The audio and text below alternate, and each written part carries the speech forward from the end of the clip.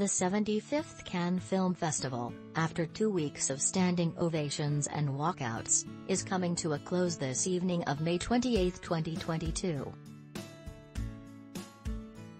The festival was back to its usual glitz and glamour this year, culminating in this evening's closing ceremony, where the jury, presided by French actor Vincent Lindon, revealed this year's award winners and a surprising Palme D'Or.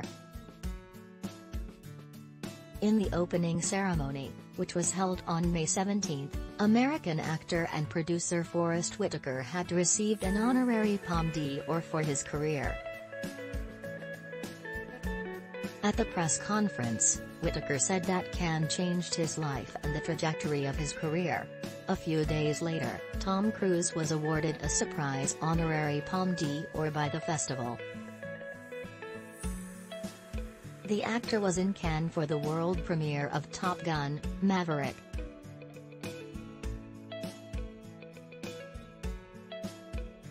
This year's jury comprised of Noomi Rapace, Rebecca Hall, Asghar Farhadi, Joachim and Vincent Lindon, who loved their status as jury so much that they demanded to continue being juries for the next 4 years, their president jested.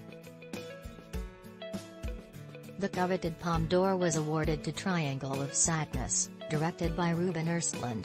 In his acceptance speech, Östlund said that they wanted to make a thought-provoking film, hoping that after watching it the audience would talk about it.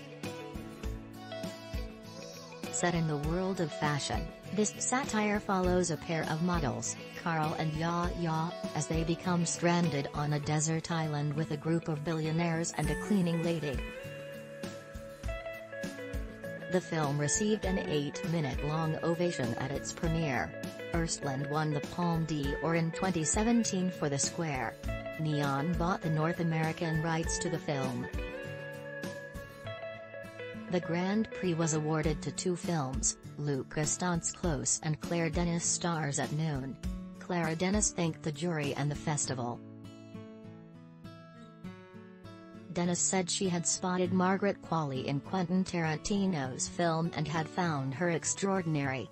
Set in Nicaragua, this romantic thriller, Stars at Noon, based on a novel by Denis Johnson, stars Margaret Qualley, Alwyn, and Robert Pattinson. The film follows Trish, played by Qualley, a freelance journalist. The film was acquired by A24 for North America. Lukas Dhont's tender coming-of-age film, Close, is the story of a close-knit friendship between 2 teenage boys, Léo and Rémi, played respectively by Eden Dambrin and Gustave de Wael. The Belgian director won the Caméra D'Or in 2018 for his first feature film, Girl.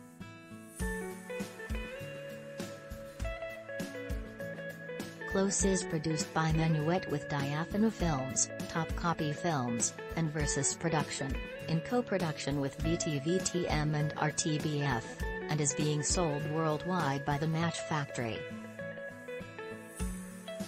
In his acceptance speech, Dhont said he wanted to make a film about tenderness between men. He dedicated the film to those who have the courage to choose love,